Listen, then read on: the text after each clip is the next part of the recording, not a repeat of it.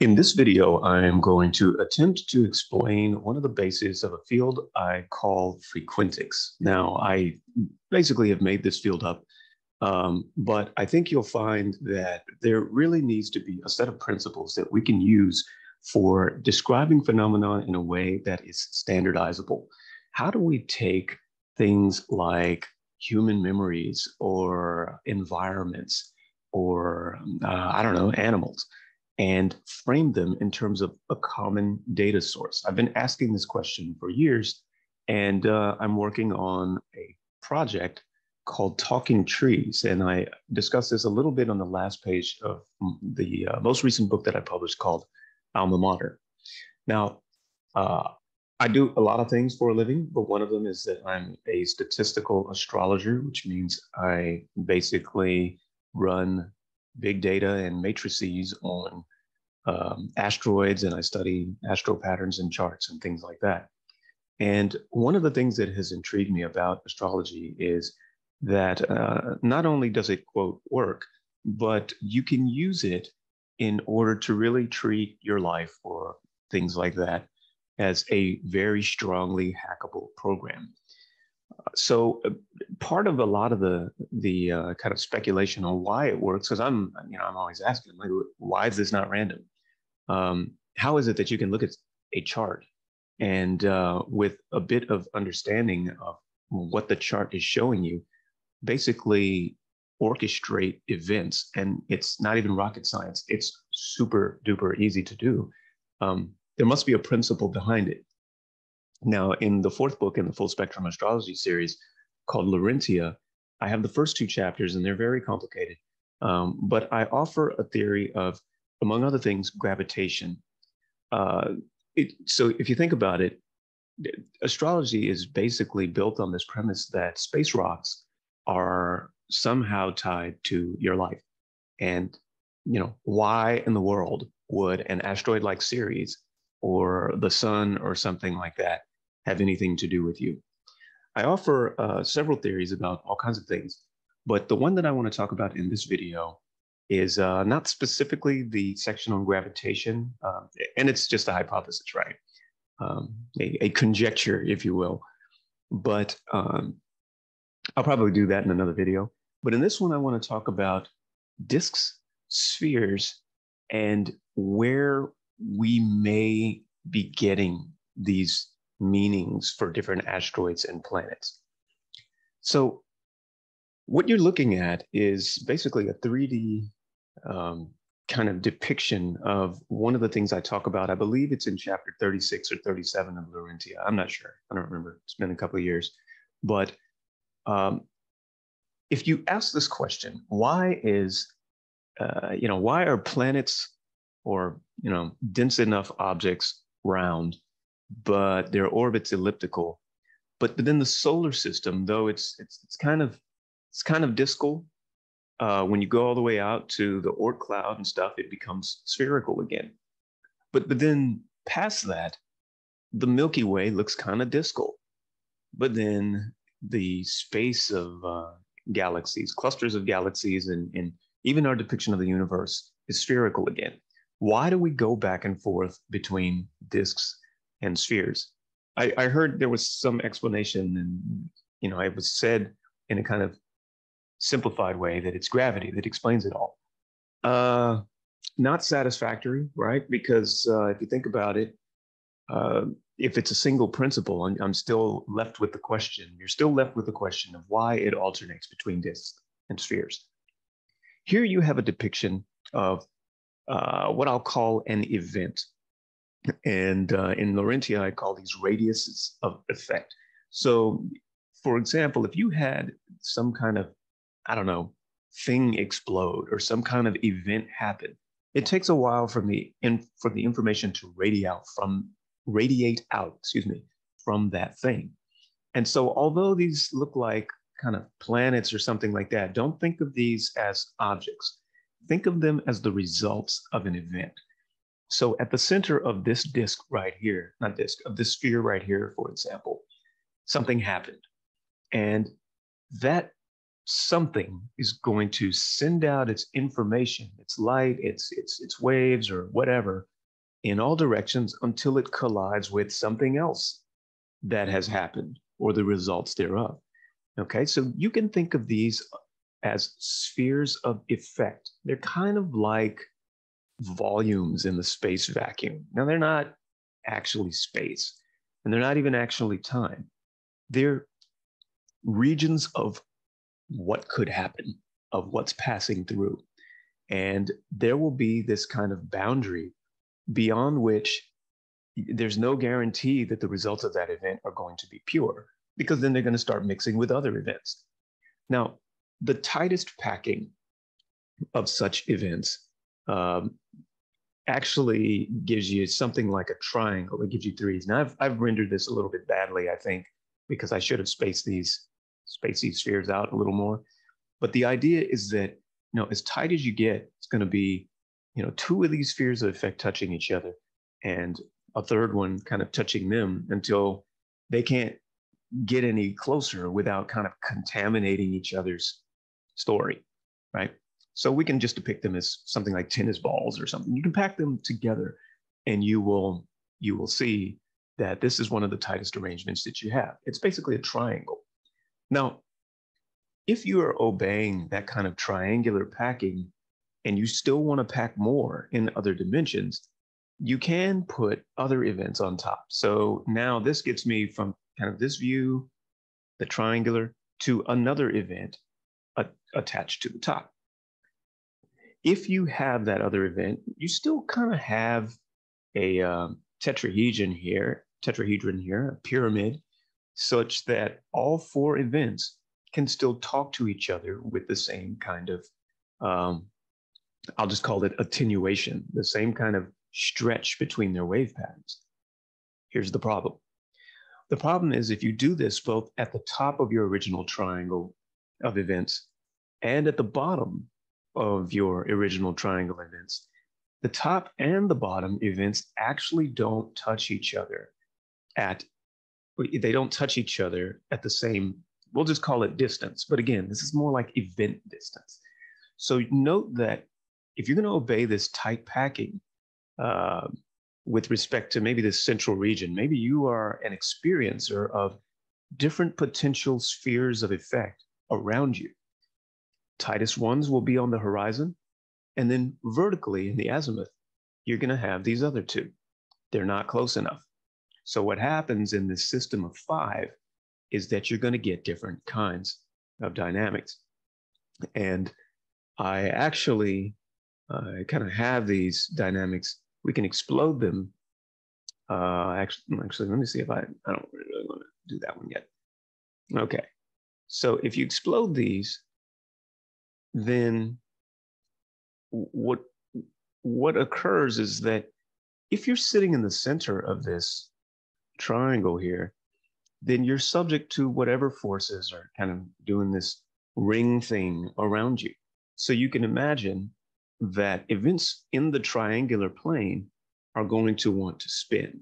They're closer, and they can, in theory, they can exchange kind of easily with maybe an equal radius of effect. And so you can have some kind of, balanced view of these other two guys if you're standing on this guy. That's going to actually have implications for the kinds of, quote, signs or astrological signs that you can look at.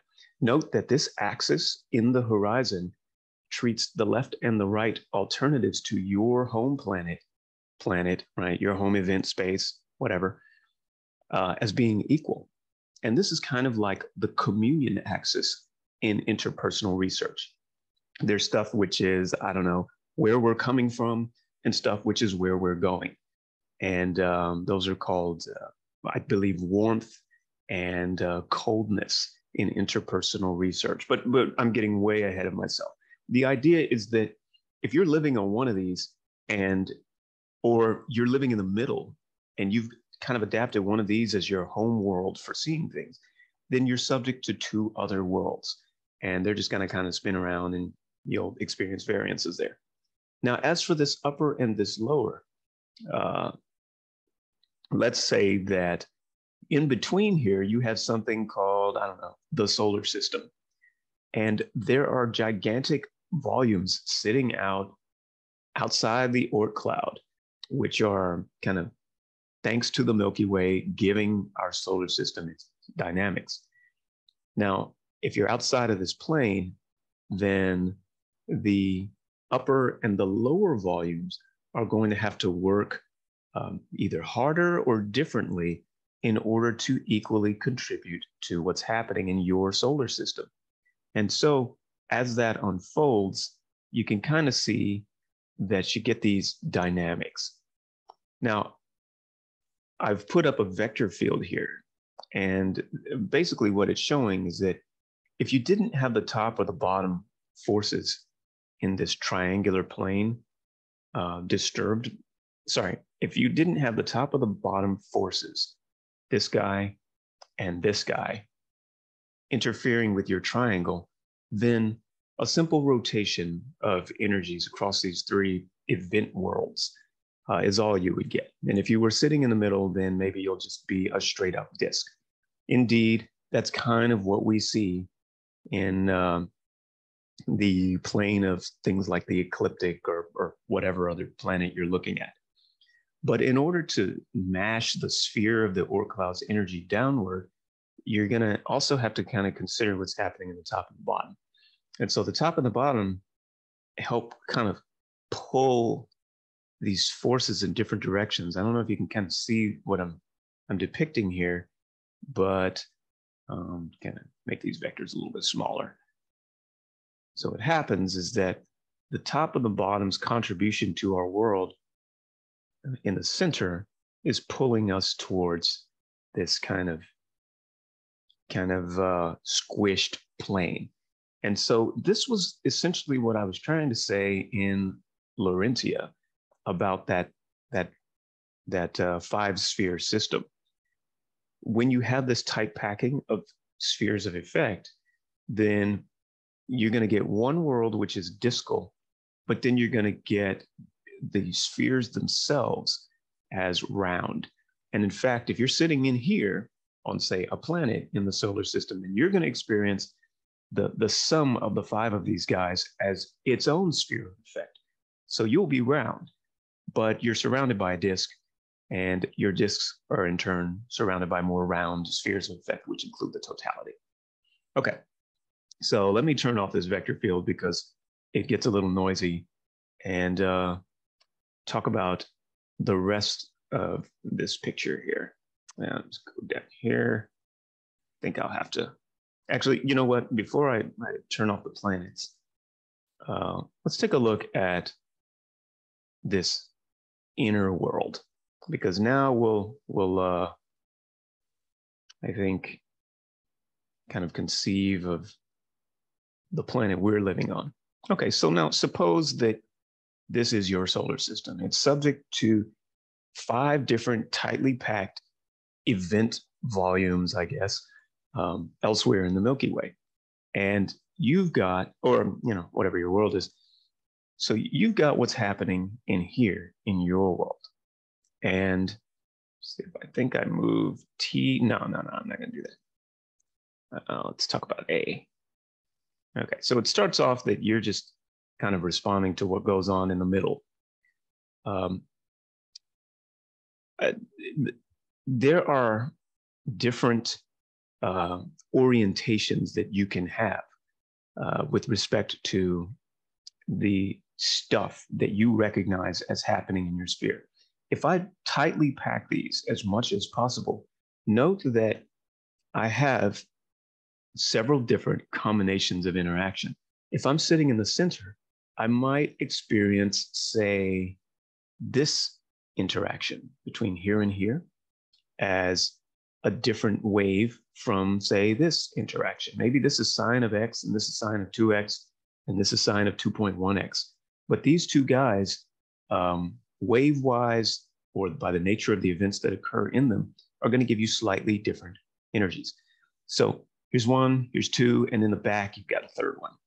And then you got the bottom ones. Here's 4, here's 5, and in the back, you've got a 6th one. You've also not only got the real physical interactions, but you also have the holes. So you may note that this is a 7th area, this hole in here. This is an 8th. This is a 9th. In the back is a 10th. Further back behind this, you can't see it, would be an 11th. And further back behind this one would be a 12th. So that's 12 interactions. And then if you took, say, the top and the bottom as their own interaction, then there is a 13th. Okay. Now, if you're living in the center and you've got, say, 13 different types of intersections of different events which are ramming into each other, then you might represent your world, at least kind of geometrically, as being 13 in nature. But if one of them is your base world, then it can balance with 12. Or you could divide it into 5, or you could divide it into 4, or whatever. It's almost arbitrary as long as it respects some kind of geometry. So no, it's not the case that 12 signs in astrology is the end-all, be-all of geometric structures. But it certainly is one of the numbers that works for understanding an event packing like this. Okay, so note that you'll get one possible numbering in the form of 12 as the kinds of event mixtures that can happen in this space. Okay, now with that in mind, let's talk about how I remove these from the picture, and we can watch the evolution of this sphere. Okay, so at this point, you think you're in a solar system. We all think we're in a solar system, and it's just gravity and disks and particles and stuff. Well, it is, but invisible to us are these volumes which are producing different mixtures of their waves as events clash with each other and render different results. A sphere has as its volume 4/3 pi r cubed. But the surface area of a sphere, let's say this is energy. This little sphere in here is getting energy from its kind of the rest of its volume that surrounds it, but it also contains energy. Maybe it's acting like a sun or something, a central energy source that balances out the ambient environment.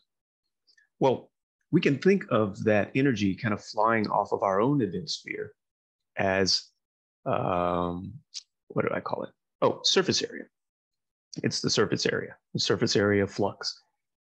So this sphere here is pulsating at some rate according to some characteristic pattern, note sequence, or, I like to think of them as notes because that helps me kind of picture that this sphere really does have a kind of character, which is the blend of whatever its other volumes were. So there's some music or some pattern which is characteristic to this particular energy source. So our sun has its own kind of emission and absorption spectra, and it obeys a kind of different electromagnetic or neutrino-based frequencies than, say, Antares. So out of the surface area of this, you get only so much energy at a time, which is allowed to kind of spit out into the surrounding events. Now, humor me here, and let's shift gears slightly. The principles that I was talking about were more geometric packing based. They can describe galaxies or spheres, or planets or universes or whatever. It's the sphere versus triangular plane versus top and bottom explanation. And it can even describe what happens between planets and moons or animals on those planets. The animals won't look like spheres, but they're going to be these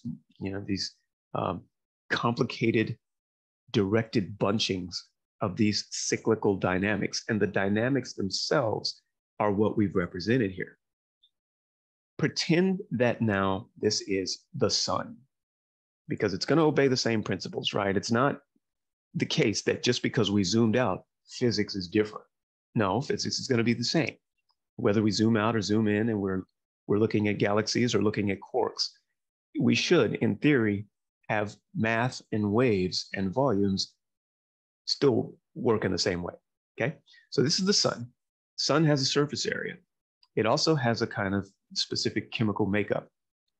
And so when energy flies off of the surface, then it basically is able to take this volume and send it out in a flat plane. That's what a surface is. It's 2D. So we're taking this 2D object, and the energy that it fires out can be fit onto a flat plane. What is the surface area of a sphere? Well, let's see. It is 4 pi r squared. Now, if you do just a tiny, tiny bit of commuting of these numbers, you'll note that 4 pi r squared is the same as pi times the quantity 2 times r, in parentheses, squared. That is to say that the surface area of a sphere is actually the same as the area of a flat circle with twice the radius. Let me try that again. The surface area of a sphere with radius r is the same as the area of a flat disk of radius 2r. And I've represented that using this animation here. So there we go. So if we animate that to just t equals 1. So now what I've done is I've taken the same surface area that was on the orange peel of the sun, peeled off the skin of it, and squished it. Remember our guys here, our spheres? They had that triangular stuff going.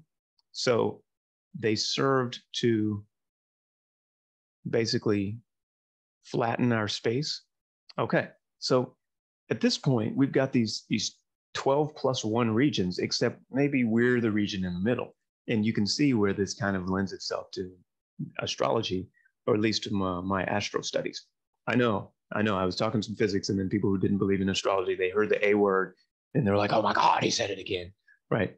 Well, anyways, the idea here is that those 12 areas now, basically combinations of stuff that we pointed out in those regions of intersecting events, can be represented here, and they will spin around. So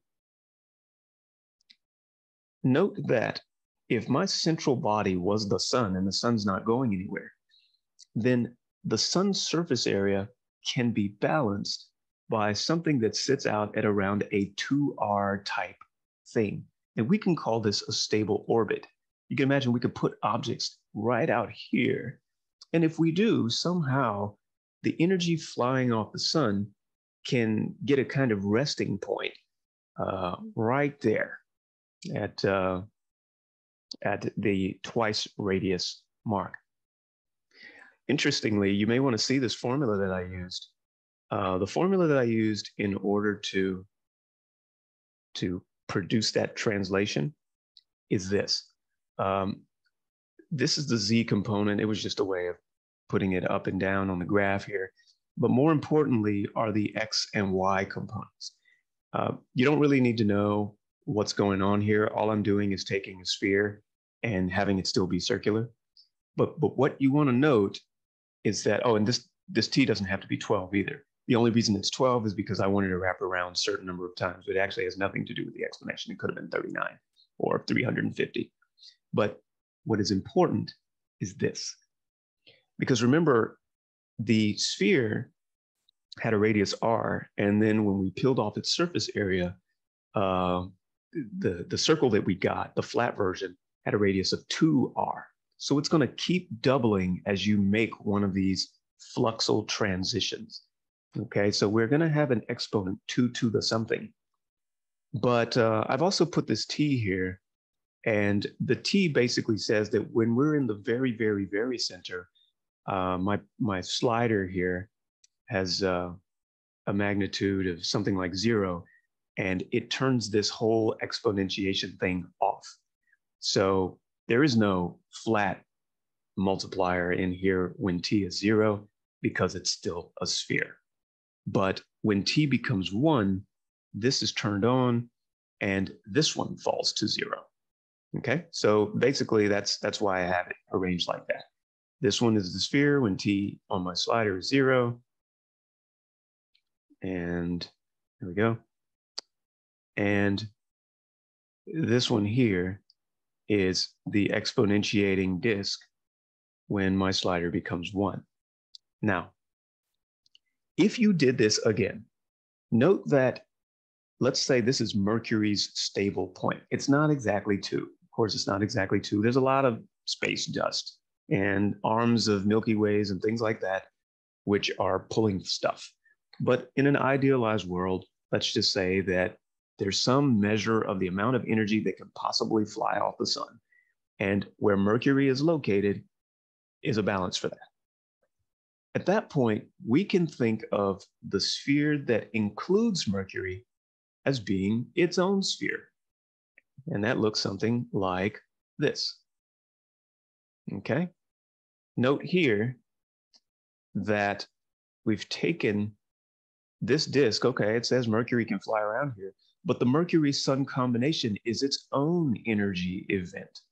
And that energy event also is subject to an exponent of 2, right? And so right around here at 8 is, well, actually, let me turn this off right here, is where Venus can be. You say, well, why is it 8? Well, this is 2 to the 3rd.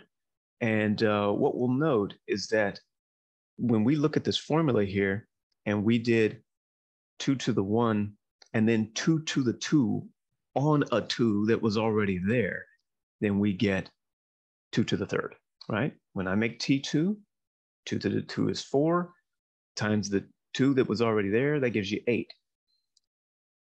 My theory, and I think I wrote this in Laurentia, but it's been a theory for a long time, is that the astral wheel actually considers 2 to the 3rd,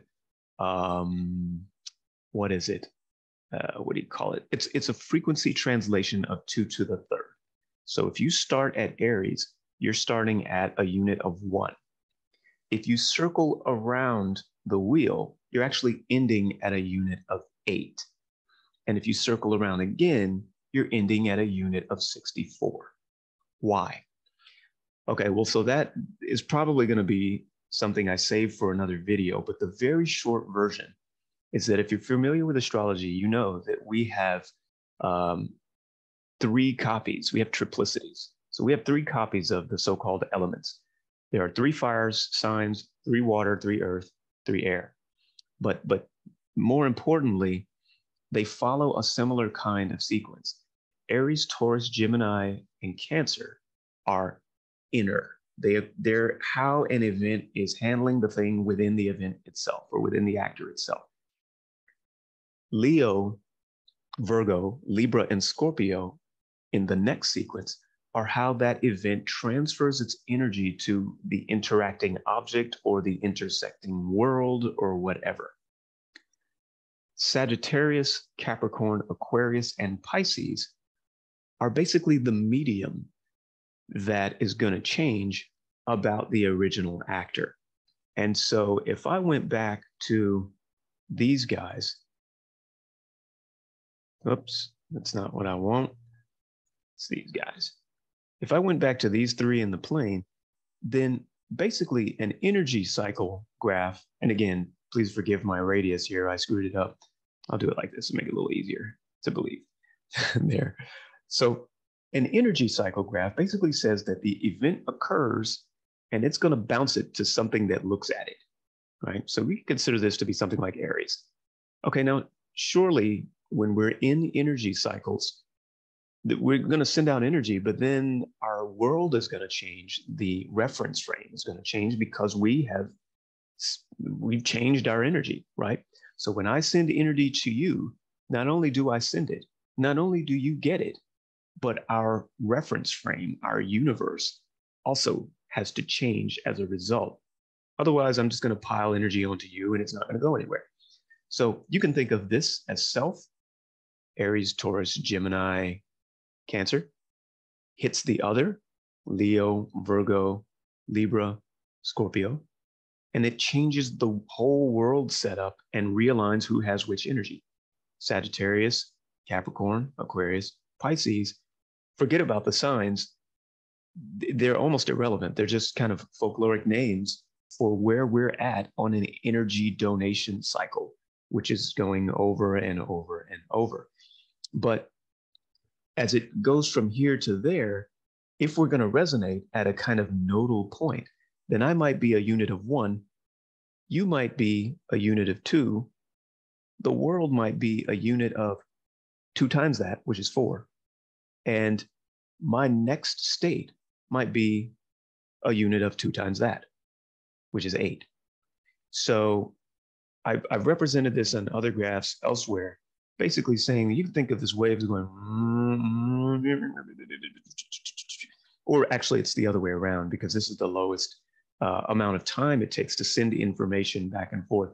Part of the reason, by the way, that it would obey 2s, there are several reasons, but another way you can kind of think of it is that if it takes 1 unit of time for me to get information to you, it's going to take 2 units for me to get your results back to me.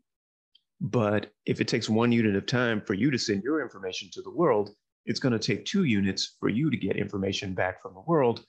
And it's basically taken me 4 to get that information from you through you.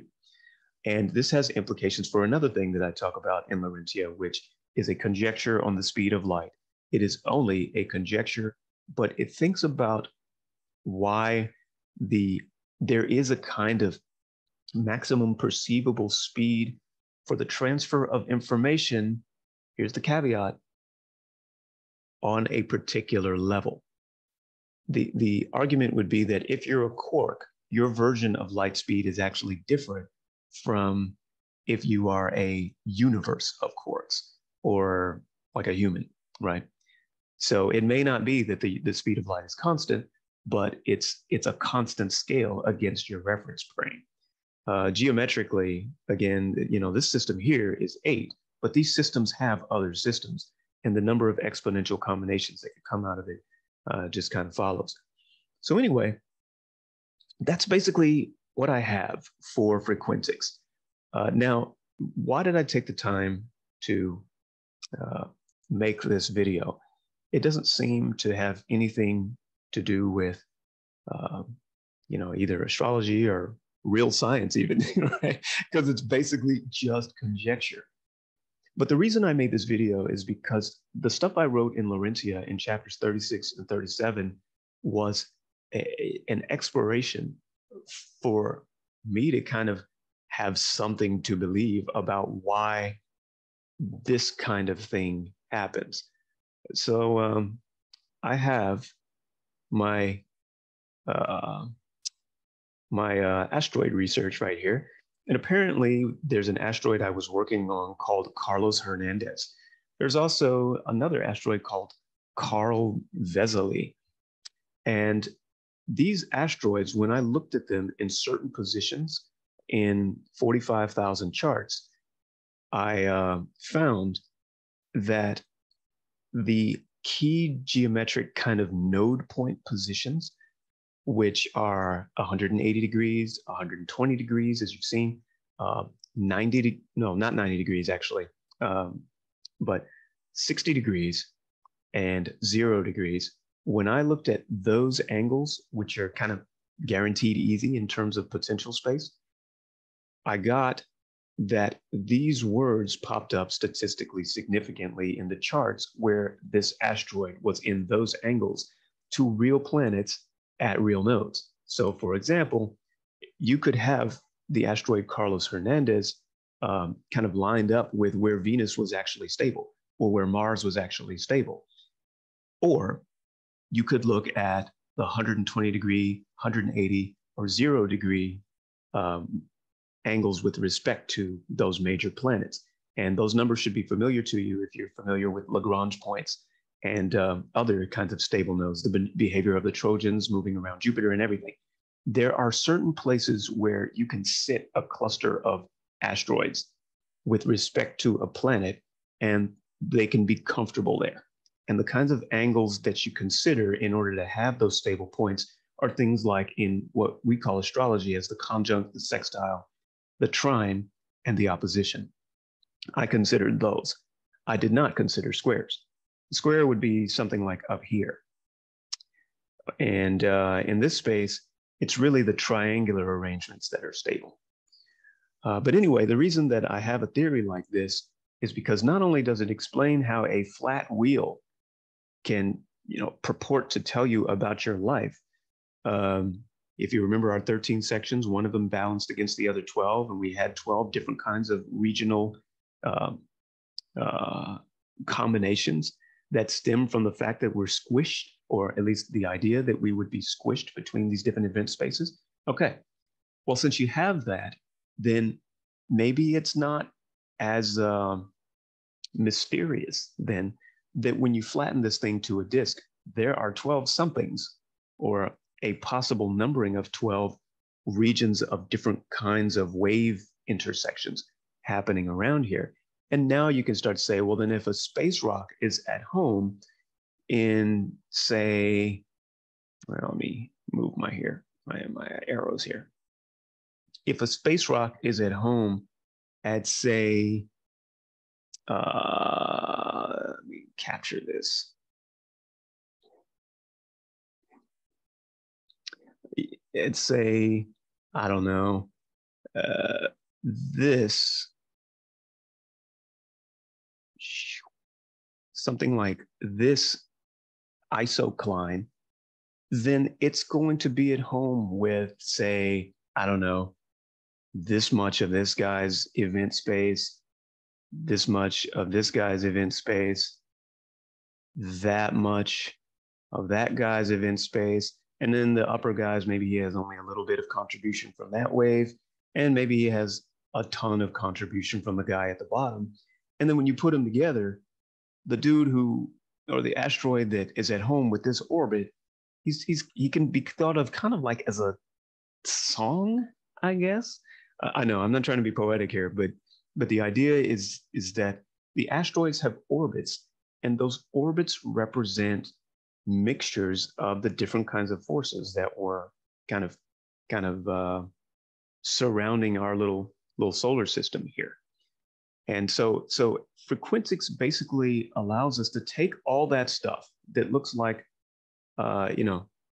human dictionaries and words that can't possibly have anything to do with physics, and says, well, maybe they do. Maybe they do. I want to go back to one last thing and show you an idea that just occurred to me a little bit earlier. And that was that, let's see here, go back to this. That was this idea of this 5 arrangement possibly reflecting some basic principles that you study in interpersonal research. If we go back to kind of this setup here, and we pretend that we are our own sphere. So we're our own, we're like one of these, except that, oops, maybe that's not what I want. Here we go. Okay, so we're a sphere too. And we have a home frequency on our sphere. So now imagine that even though you're a sphere, you're kind of like, you could be represented as one of these guys. So you actually are an input to some other sphere.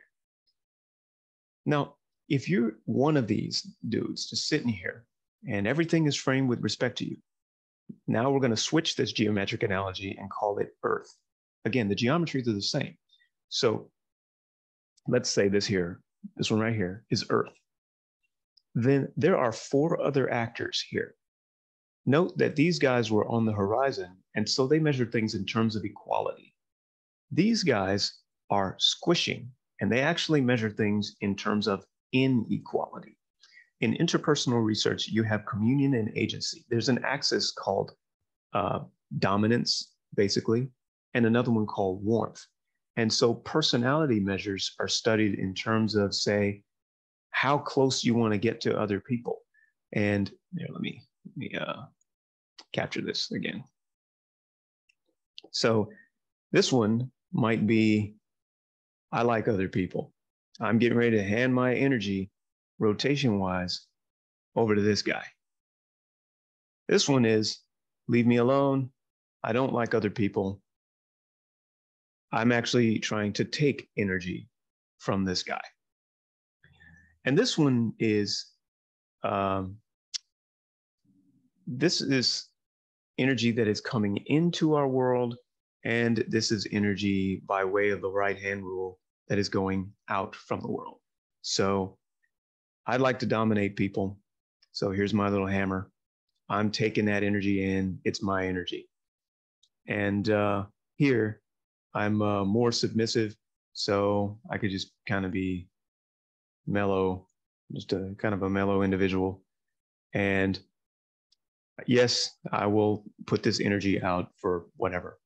Okay. So with respect to us in a frozen sense, you might say that under the 5 system, that these relationships of more than, less than, or near or far are kind of constant patterns.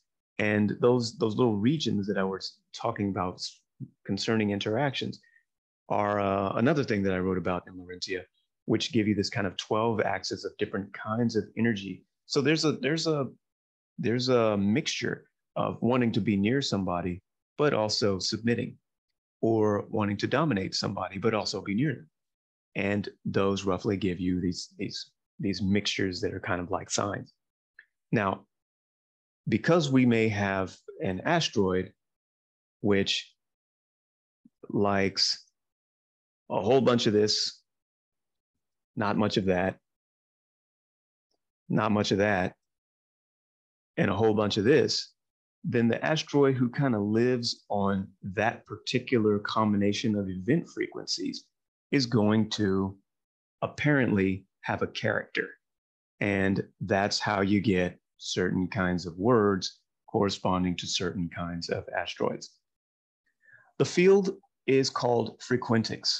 I believe that if we're really going to save humans as data, if we're really going to build the future of AI, and we're going to start programming different systems to not only parrot our words and the dictionaries we feed it, but to truly have motives. They can get hungry. They can fear for their lives. They have different combinations of, I don't know, machine learning or AI that they apply in the same way we do. If we're really going to get that stuff down, then we need systems that enable us to not only work with computers as computers, but work with our universe as a giant computer.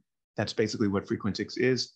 And I hope this video kind of gives you a reason to believe that when you see astrological stuff actually lining up with the world, and that it's not hocus pocus, there is a possible theory, or at least there are possible standard particle, gravitation-based, energy-based mechanisms out there, which once married to, I don't know, the science of music and notes and waves that cancel each other and add to each other and cycloids and whatever, actually give us the meaning that Mother Nature knew about all along.